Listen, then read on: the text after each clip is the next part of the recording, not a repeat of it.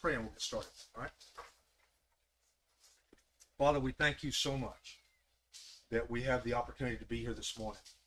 Father, we ask that you help us to be a people that loves and serves you every single day. Help us to learn those things today. Father, it truly is a privilege to be able to meet together, to study together, to worship together, to fellowship together. Those are privileges that we have because of you, and we understand that. We ask your blessings upon us as we do all of those things this morning. They will be pleasing to you, and it will be beneficial to us. Father, those that are watching online, I pray for each one of them. I know that some of them can't be here because of health reasons. Some are watching from all over the place, and I just pray, Father, for each one of them. I pray that they will grow and learn and be able to apply the things they learned this morning in their lives as well. Father, bless us. We pray, Father, that you be with Wayne in that whole situation. We pray for his doctors and his family and just everything that's going on there. We just pray your blessings upon him. Thank you again for loving us. Thank you for bringing us here. Help us to have a great morning. Help us to have a great worship. And Father, we thank you so much for all of it. In Jesus' name we pray. Amen. A couple of things I know Dan's going to have an announcement this morning. I want to make sure that you guys get it. I know it's early yet. If you have not signed up to help with with Trunk or Treat, make sure you do that. We're going to need a lot of volunteers. I'm going to keep counting it to you and counting it to you and counting it to you. You know, we're going to run 1,000, 1,500 people through this parking lot, and we got to have a lot of people volunteering to help. Okay, so don't be bashful. Just nobody's asking you to put on a costume and act like a fool. That's not what we're asking. Just to volunteer to do something. There's a whole bunch of sign-up sheets over there. There's a whole bunch of things you can get involved in, things that can be obscure or things that you can be out in the forefront, whatever you want to do. So please don't forget to sign up for that, okay? One more thing. Guys, don't forget we have breakfast next Saturday, all right? Next Saturday morning we have breakfast, all right? We will, and if you don't haven't come before, remember, we've got some little kids that come, some little guys that come with their dads. You can be a great example to those guys just by showing up and being there, just by letting them see that you are connected to the other men here. Okay, so just keep that in mind when you make the decision whether you're going to come or not. It's only for an hour. You know, it's only for an hour, and you're going to get good food to boot.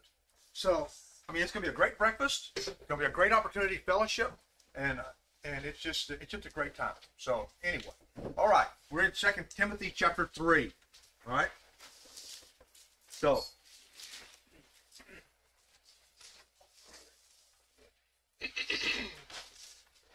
Paul has charged to Timothy and to the church there at Ephesus, and I think into us as well, about false teachers.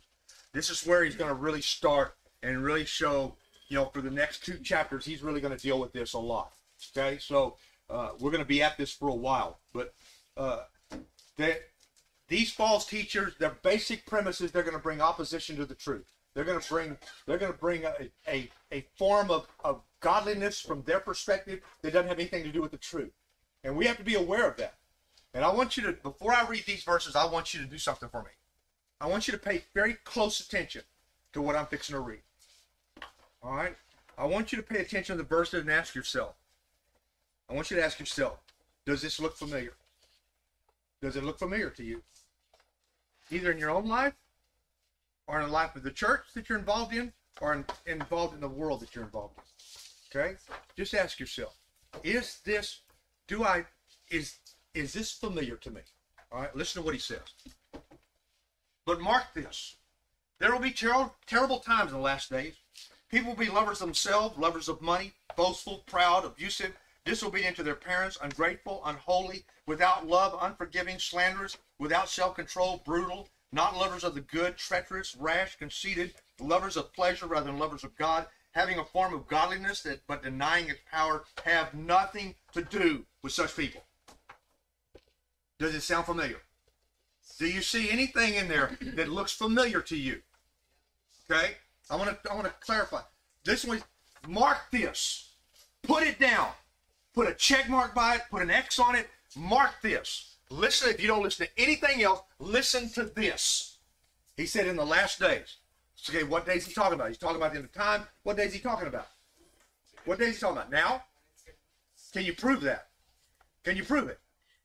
Yeah, you can. Yeah, you can. Yeah, you can. Go back to Acts chapter 2. Well, I had some people say no. And I said, yeah, you can. You can prove it. Look at Acts chapter 2.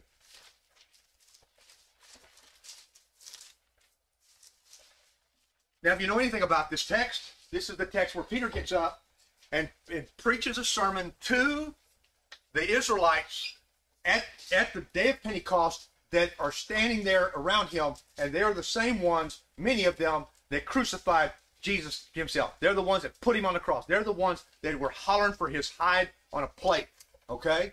And so, if you look at chapter 2, Peter's going to get up and he's going to preach out of the prophet Joel, okay? Now, listen to what he says, starting verse 15. These people are not drunk, as you suppose, because they had gotten up. The Holy Spirit came upon these apostles, and they were speaking in other languages. And the people heard them talking in their own language. These guys would get up and talking, and they were talking, and these guys are drunk. They must be drunk. And he said, these people are not drunk as you suppose. I'm in verse 15 in chapter 2. These people are not drunk as you suppose. It's only 9 in the morning. No, this is what was spoken by the prophet Joel. Okay? He quotes the prophet Joel. Listen to what he said. In the last days, God says, I will pour out my spirit on all people. When did he say we're going to do this? And what did Peter refer to? In the last days. So when is that time frame? Now. Then and now. The last days we're living in the last days. We're living in, there's nothing else coming, guys. There's no Abraham rule. There's no Mosaical law. It's now. This is where we are. We're living in the last day. It's the last epoch of time.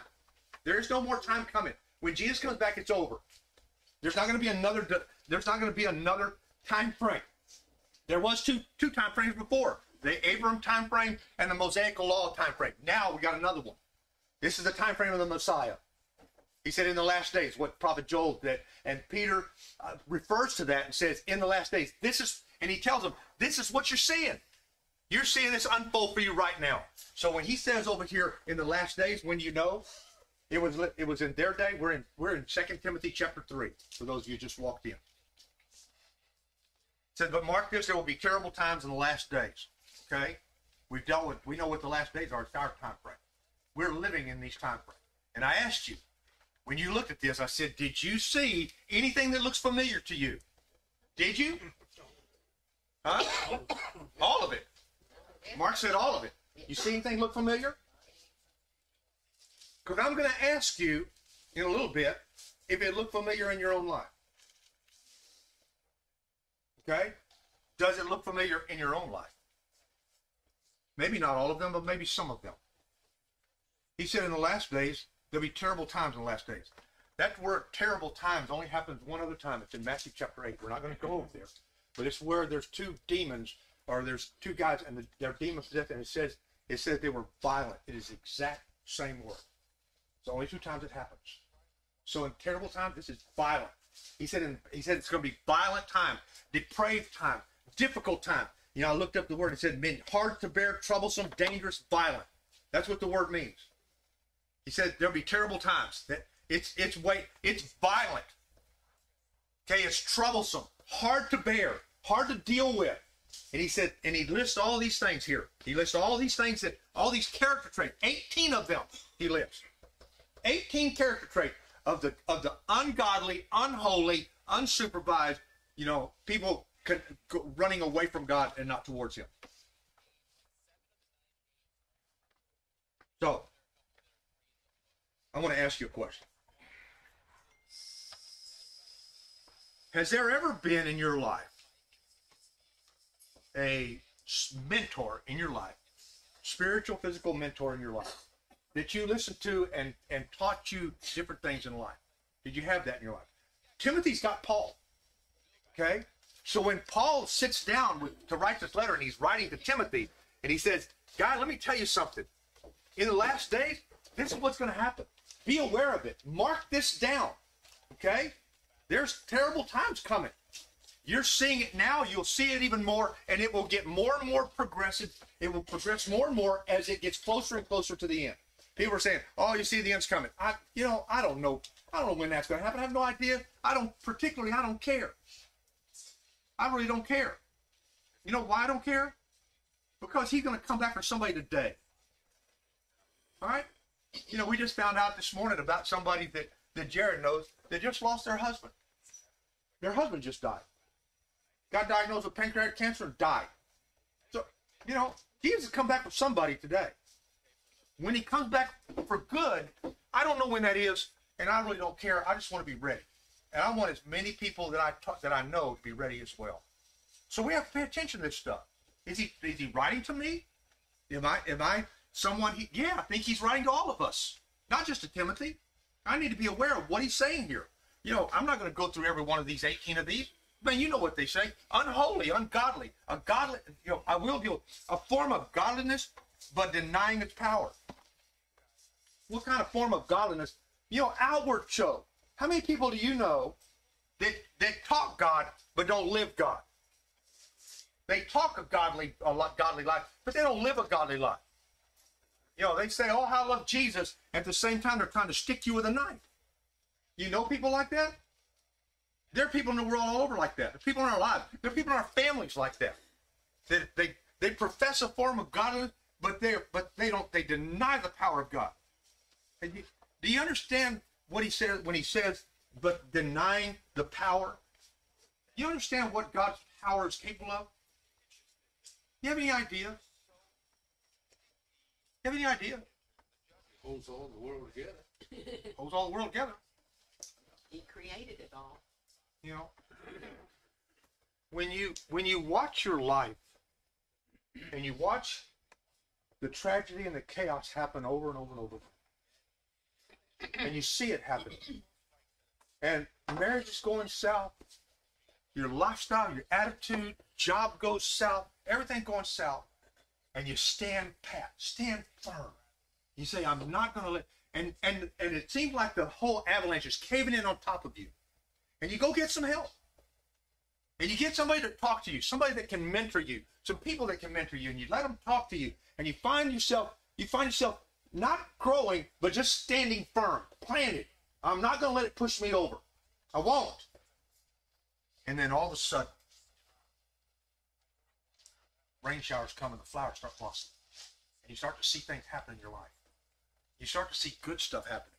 And things that are happening that can benefit you and benefit your family and benefit your children and your mate and all that, and then benefit people around you. And you say, "Wow, man, ain't I something or what?" No, you're not.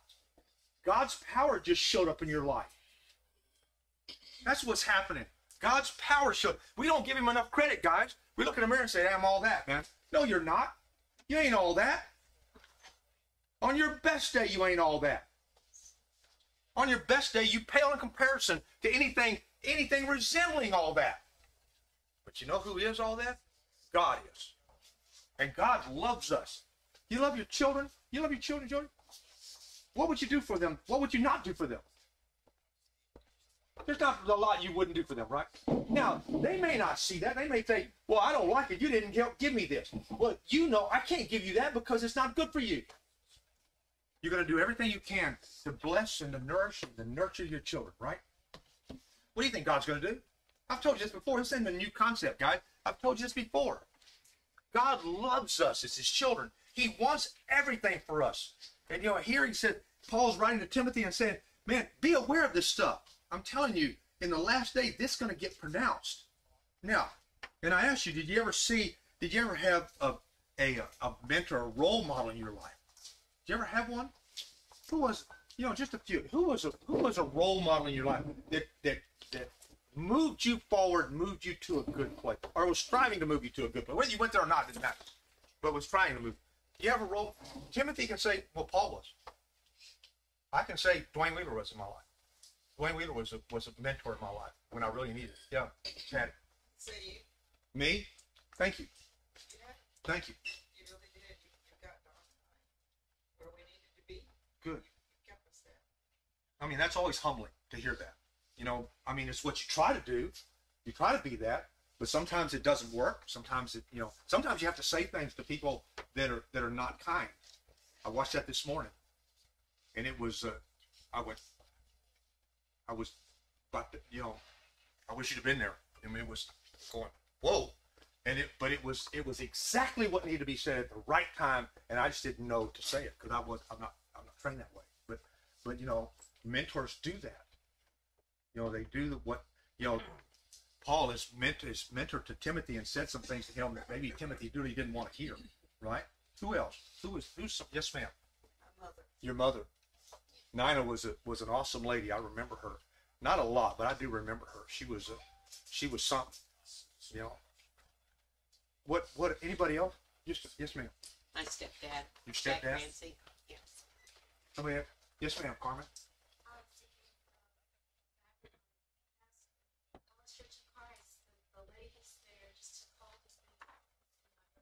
So the ladies at a church you used to attend were mentors to you.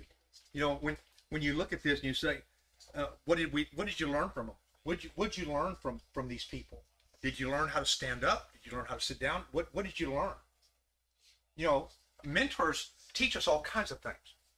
Teach us do this, don't do that, say that, don't say that. All kinds of things mentors teach us. Okay, you know, Paul is being that mentor. You know, what I want to ask you, why do you think these characteristics that he lists here, 18 of them, why do you think they're becoming so prevalent today? Why do you think we're seeing them more prevalent? Because I'm looking at this list, and I know where I came from, okay? I know where I grew up. I was born in 51, and so I grew up in the heyday of the 60s. You know, I graduated in 69, and so so it was a different culture.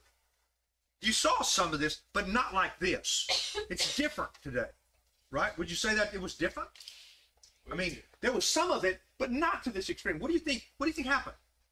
What do you think happened? They rejected God. They rejected God.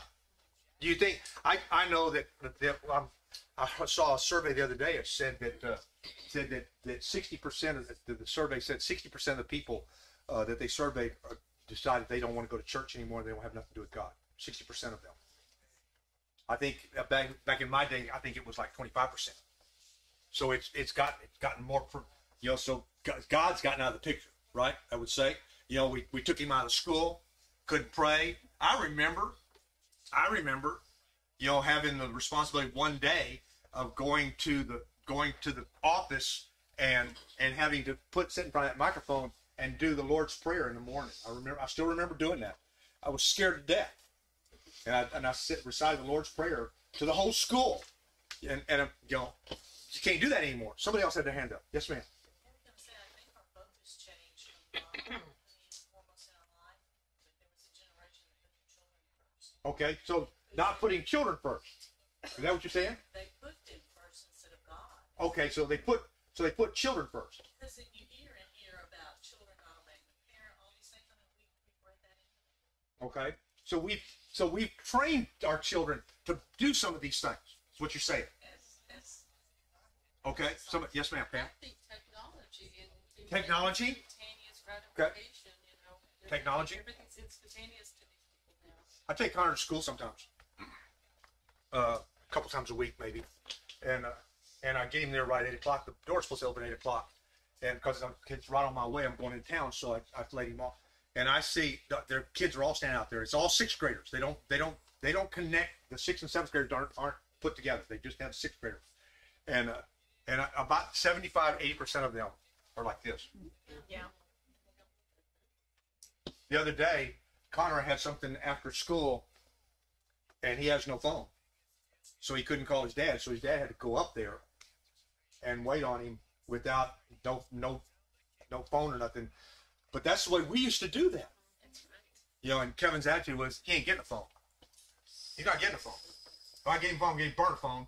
And he's gonna be able to call and receive calls and make calls. That's it. He's not getting a phone. You know, you've got, you know, the parents today, you know, I've seen 3 and 4 year olds that have phones already. Are you kidding me? Oh, yes. Why don't you just open up the internet for them? Just say, here, have fun. I'm going to go over here. You just have fun. I think there's a lot of situations, a lot of things that have happened that have promoted this kind of thing. I think it's going to get worse instead of getting better. If we don't get back to God, if we don't get back to the importance of the family, I think we're done. I think we're done. I think this nation as a whole is done. I think it will be no different than any other nation you see if we don't get a handle on this stuff. You know, my concern is not for the nation, not for the world. My concern is for you in this class. What are you going to do? You know, and I want to tell you, Do you see any of these sinful behaviors that you have? Do you see any of these character traits in your own life? Do you see them? And what is, if anything, can I do about it? He tells us in this text, he says, stay away from these people. Stay away from them. Okay? Well, then I'm saying, well, how can I mentor them? How can I be an impact on them? How can I do? That's not what he's saying. What he's saying is, don't get tangled up with them. All right? Don't get tangled up with them. Don't get involved, entwined with them. All right? That's hard to do, isn't it? Why do you think why do you think it's important not to get entangled with them? Why do you think that's important? If you're not strong in your faith, they'll pull you over. Try to get you. Yeah. Go ahead, David. It poisons your soul to be around people like that. It can. It can. Not necessarily always, but it can. It can poison your soul. You know, you get in the middle of a. I mean, if you, Slowly poison. huh? Slowly poison. Slowly poison. Okay. You jump into a cesspool. What's going to happen to you? You're going to get dirty and stink, right? What's the best thing to do? Don't jump in the cesspool, right? There was one of my grandparents' house. This is old, man. It's old school. They had a hole way down at the end of a thing. I didn't know how all that worked, but my grandfather dumped it from time to time, and I knew one thing: we weren't ever going to play around there. We were playing out there, man. That's for sure, because that was nasty. But you know, that's kind of, you know, when you look at the prodigal son and he's laying in a pig pen, and he's feeding pigs and longing to eat what the pigs are eating. You know, that's pretty bad, right? He says, stay away from them. So what do I have, if I start to see these characteristics in my own life, what do I need to do? What do you need to do? Yep. He says Avoid them? them. Avoid them? Stay away from Okay. Stay away from them. That's great to a point. Yeah. That's easy to do to a point. What happens if they don't look bad to you? What happens if it doesn't look like that? Well, there's nothing wrong here. I mean, this is okay. Everybody else is doing it. You know, I mean, look at some of these things. All right, look at you know, lovers of money. Man, people are lovers of money everywhere. Right?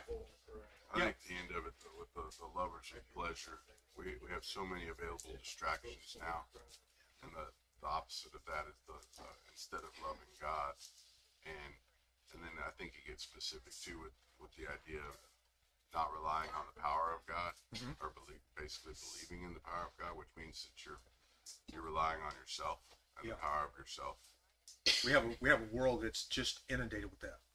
So Right. we've got all these habits and instincts as humans and as sinners, and it's real easy to fall back on those whenever you're not introducing God into your life on a regular basis. Okay, hold on to that thought. I'm gonna get to it back in a minute. Yeah, what'd you just What we say? need is somebody to pull us back in line. Perfect, because that goes That's what- that that's what segues I together. had. Because if we're getting involved, we need someone that's clarity of thought and saying, wait a minute, don't go here. Yes. That's why a mentor is so important. That's why somebody that you open yourself up and say, look, I've got these issues. I need some help. You know, I mean, I've got issues that I need to deal with, and I don't know how to deal with them. And then stay through the discussions when you don't like that person very much. And what comes from you could also go down to your kids. Absolutely. You know? Absolutely. You know, I think it's never too late to start training and teaching. Never. And that's Roy told me. Said first thing you have to do is get into church and get your kids in church. Get them in Sunday school so they can start learning. Yeah. Yeah. And it paid off Yeah. today. Yep. Sometimes it takes a while. Well, hey, you know, But, sometimes we get away and we realize we made a mistake and we come back. You know? so when you've gotten away, you look at this and said, man, I was Yeah, man. I was in the middle of all that I stuff. was a very weak person too. Yeah. You know, and when I lost Roy, I lost. But I was. Well, Roy was your mentor. Yes, He was your mentor. He And when he told me- died, and he didn't die because he got sick, he died, boom, and he was over. And he brought me back when I was in Corpus, and I had trouble with my marriage. I was married one time before, bad, and he told me, look, you need to straighten up, take care of your job. You got to have money. You got to have, get your life right. And he brought me back. Yeah. for those you don't know who Roy was, Roy, if you go out there and look right before you, as you walk in and look to the right, and that picture on the wall, that was Roy McLaurin. That was his brother. Roy was one of the ministers here. Roy went to Sunset when he was 50 years old or something, and graduated and became a preacher. And he was very dynamic, very very down to earth. I mean, how many of you knew him? Some of you didn't. You know, it's I'm telling you, it's your loss. I'm serious. It's your loss that you didn't get to know him, because he was a mentor to a lot of people. He mentored me after Dwayne was gone. He was the guy that mentored me when we became elders. When Dan and I became an elder, and Richard, you, me, and it was James, wasn't it?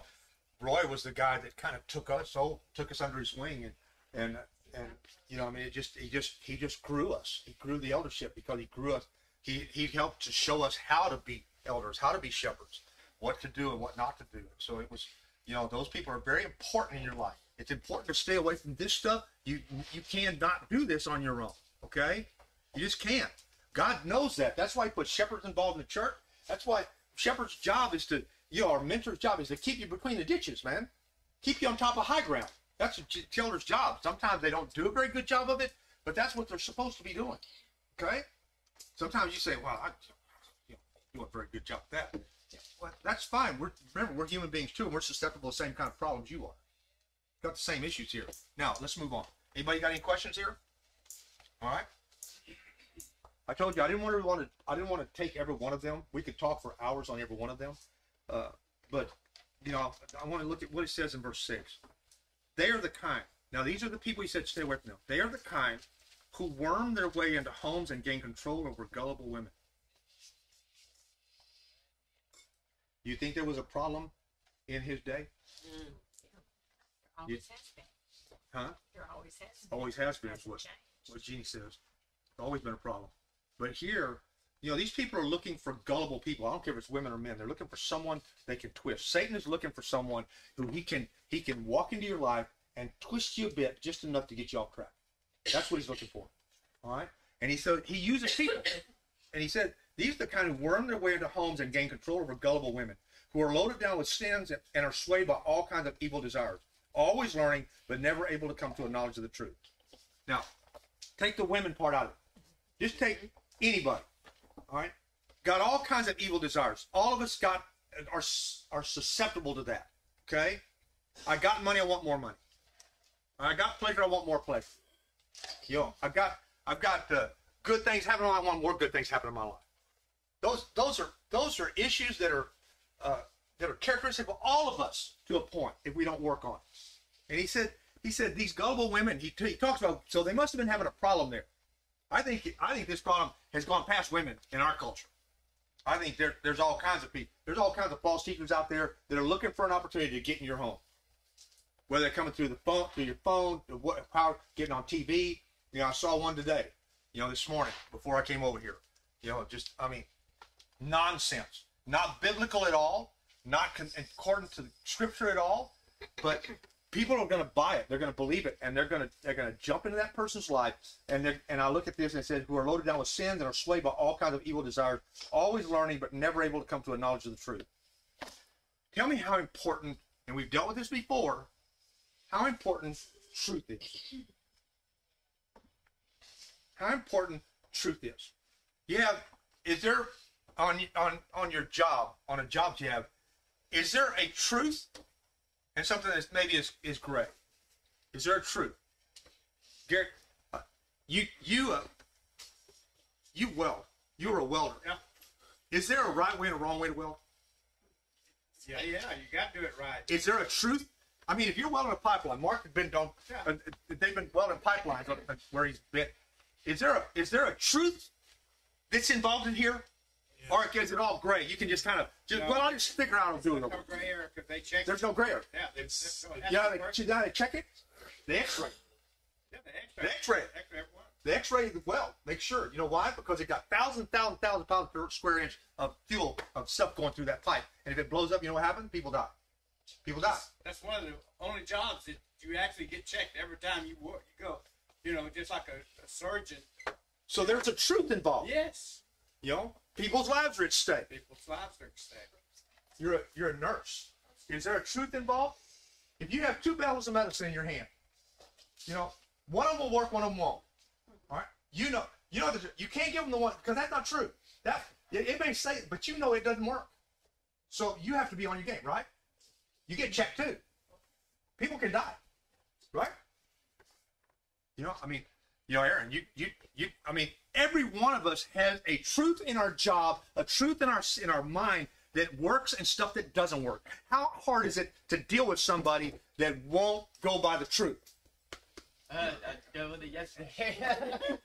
I didn't know that. Stuck for 5 hours in the hole. He's like, well, you know, he didn't bust a cove out, so like he had hydrostatic pressure on the line, tugging. It's like you're gonna have to shear off and go back down. He's like, I think I got it. I was like, well, obviously you don't.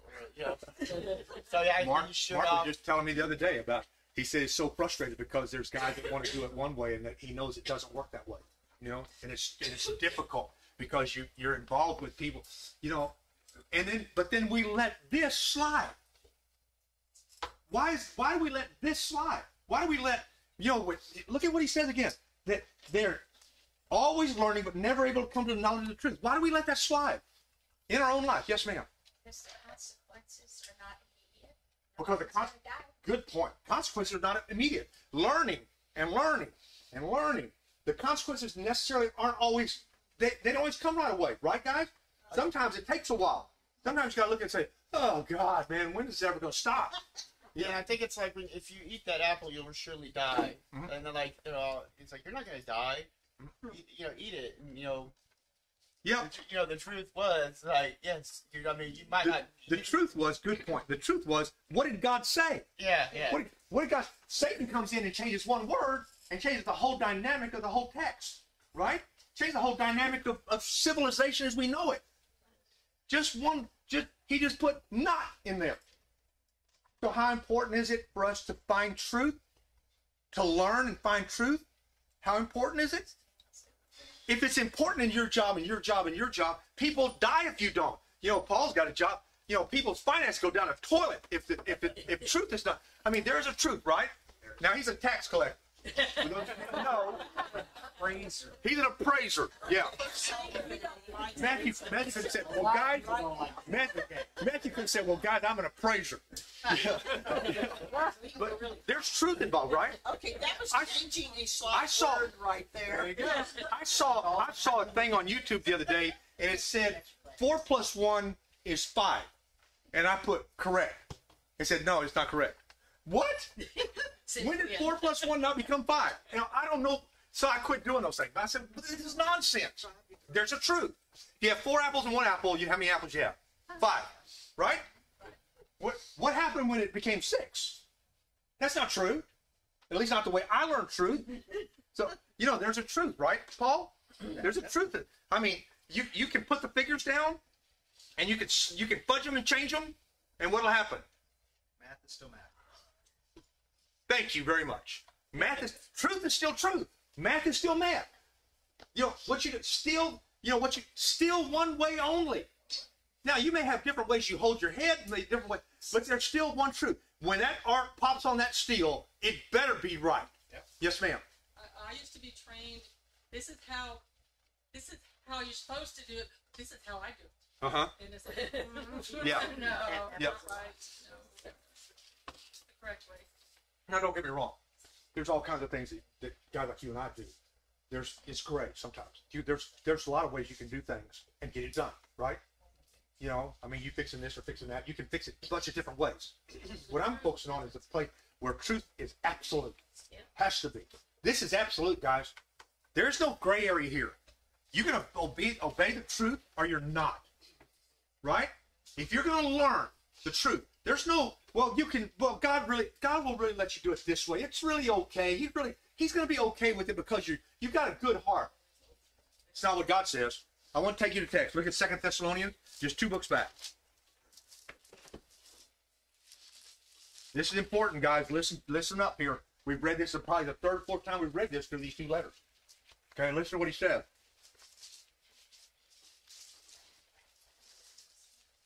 Look at what he says in verse 9.